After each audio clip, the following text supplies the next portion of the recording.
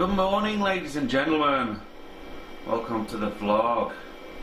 A couple of things going on this morning, and one of them is making some little fittings for the lids of the 5 conical fermenters, we'll call them. So when I'm cleaning these fermenters, there tends to be a little bit of the cleaning solution leaks out the side because there's a positive pressure inside the tank and they don't seal that well. So I need to eliminate that to prevent the cleaning fluids running down the side of the tanks. So thinking about making some little fittings, threaded bar through there. It can swivel out of the way to take the lid off, and they can swivel back in the way to clamp the lid down by just tightening a wing nut on the threaded bar to, you know, secure the lid down. That's one job. We leapfrog to the left.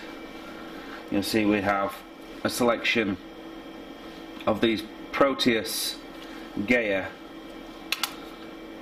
MCBs. So this is to upgrade, if you like, the circuit board to the brewery. Now it's not really an upgrade, more of a return to how it should be. So it's obviously been used and modified over the years, and everybody who's been and worked on that panel have just put any old MCB in there. I'm going to change them all out so they're all the right model for the board. It's a Proteus Gaia board, so we're going to switch them out at some point, probably not today, but I thought I'd mention it anyway. Here are some stainless steel bolts and some stainless steel wing nuts for the previous job, you know, bolting the lids down, and also some stainless steel M10 threaded bar, 5 meters of such, again for the same job. So there'll be a little bit of welding to be done today, and then also some of these stainless steel bolts are going to double up nuts. They're not bolts, nuts. These are going to double up as anchors for the dip tubes in the beers.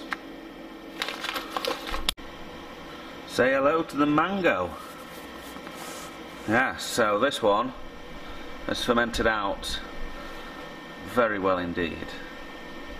And there is the dip tube, and everyone keeps screaming at me on the YouTube comments to change the way this dip tube works. Well, there's the float and there's the tube, looks submerged, but they're saying that that will suck in CO2, so I don't see how when it's that far underneath the liquid level, but maybe I'm missing something. So we'll see how we get on, but if it doesn't work, we'll pop the lid and we'll stick a little nut on that, stainless steel nut, to hold the whole thing underwater.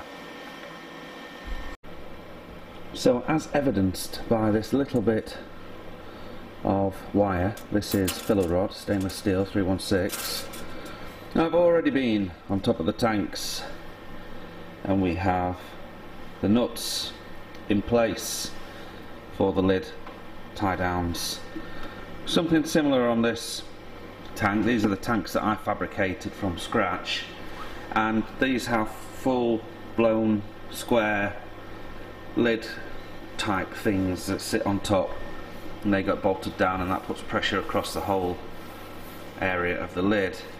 But I think it's a bit of overkill, particularly for these tanks which have a return on them, so they've definitely got a little bit, they're a bit more rigid around the edges because of this angle basically, whereas these are flat sheet, so they could bow out of shape if they weren't clamped in all 4 corners and across. So I'm hoping that just the bolt, a clamping arm and a wing nut will do the job.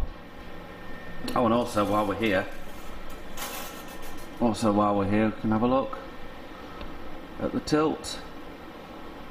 Working a treat, isn't it?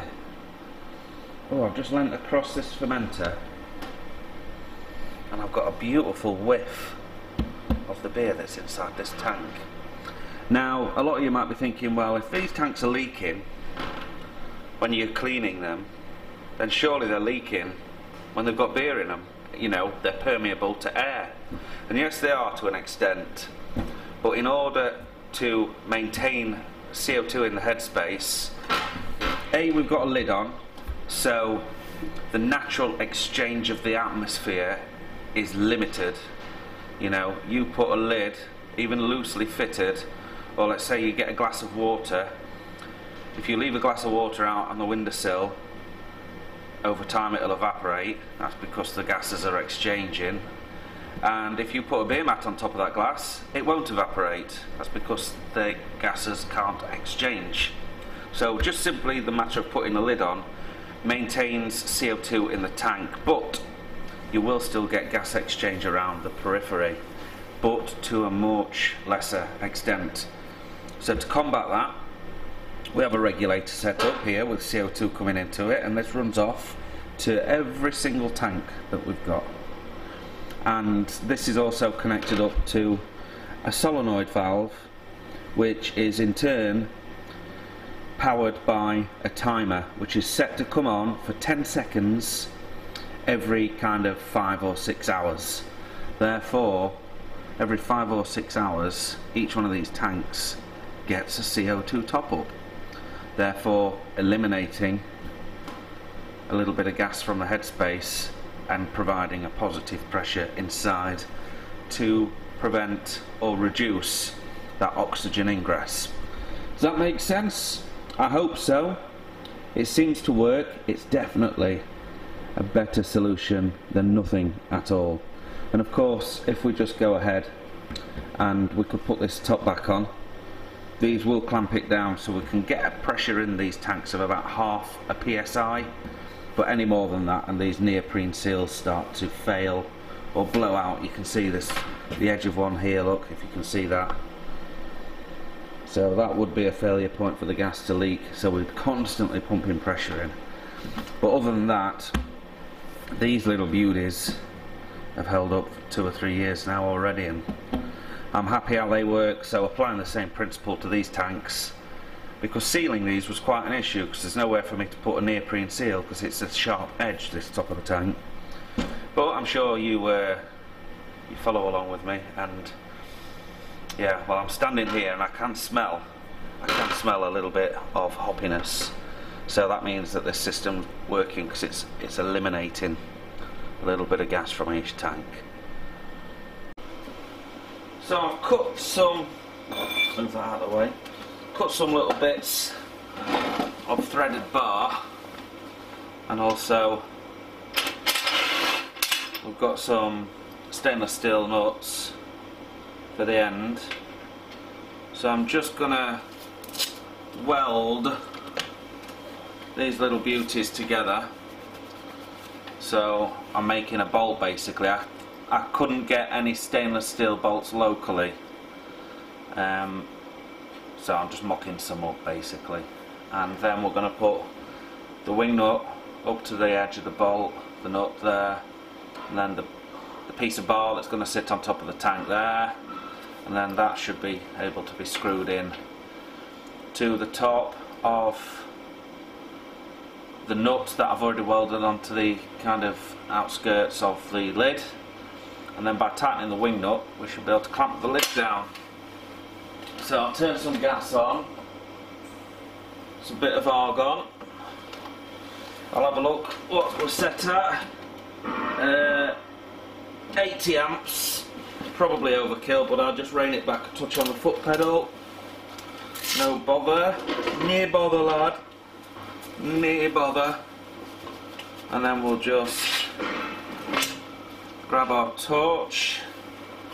I could probably get away with standing these on end like that.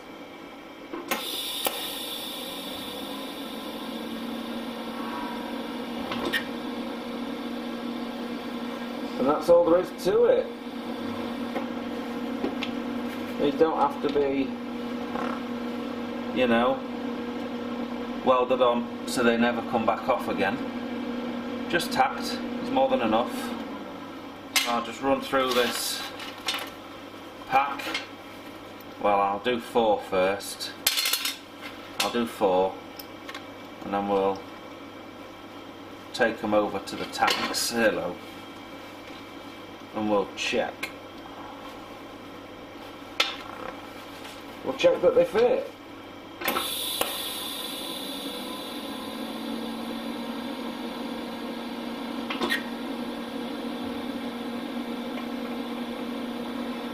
Just holding the TIG torch there whilst the post-flow argon continues to come out of the end, and that just prevents the weld oxidising in the air until it's cooled enough for that not to be a problem.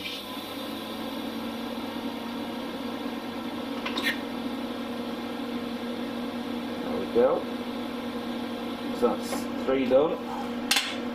With the welder that I've got, you can set the post-flow argon to however long or short you like. Probably not really necessary on this occasion, but I've got it set to about 6 seconds, so may as well use it. 2, 3, 4, 5, 6. Yeah, there we go, about 6 seconds. So let's go and have a look then, if these do indeed fit.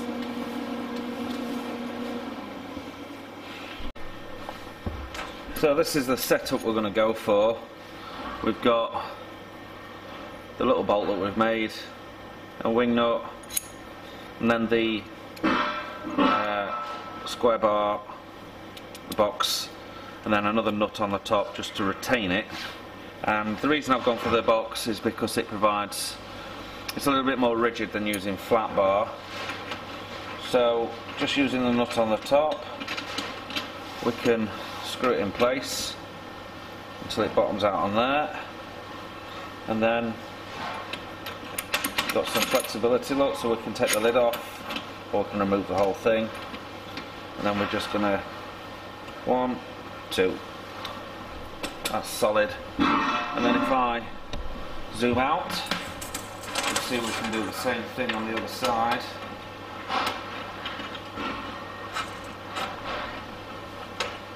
We'll get that in there. So this bit has actually got the coconut shine in it at the minute. And then we'll just tighten this up. 1, 2, oh, I can physically see the lid going down there. There we go. That looks nice and solid. That lid is now locked in place. I think that's going to work. I'll pop these 2 on the other side, and that's 1 tank ready to go. Right, they all fit, so we may as well weld the rest of them up. So I love doing little things like this. Get all your ducks in a row and let's have a go.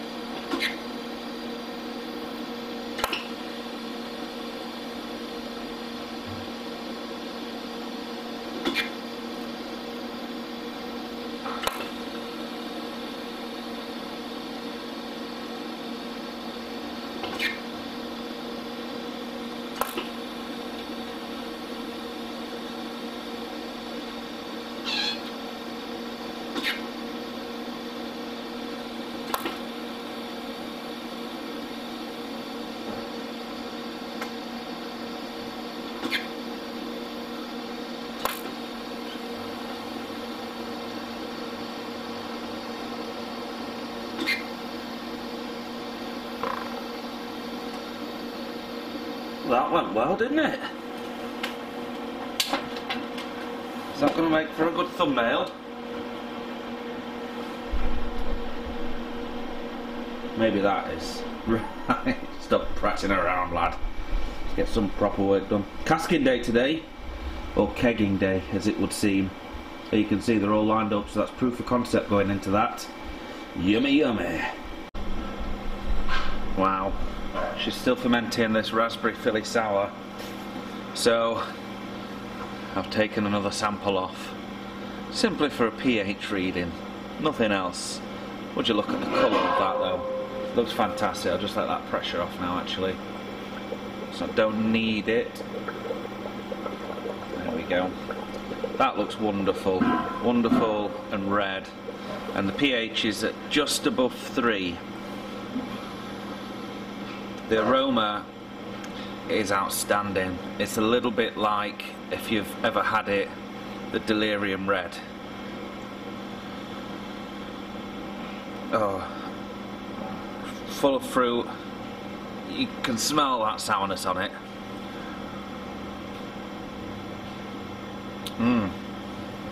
That's definitely got a bite. The beer really takes a back seat to the raspberries on this, but it's definitely there in the background. The body is relatively light, even though it's, I've not taken a gravity reading, but the tilt staying this is still at 1022. I'm inclined to think that maybe the tilt is stuck under the takeoff pipe or something, because it tastes a lot drier than that. But I'm going to drink all this sample, after letting Gemma try it of course, but wow.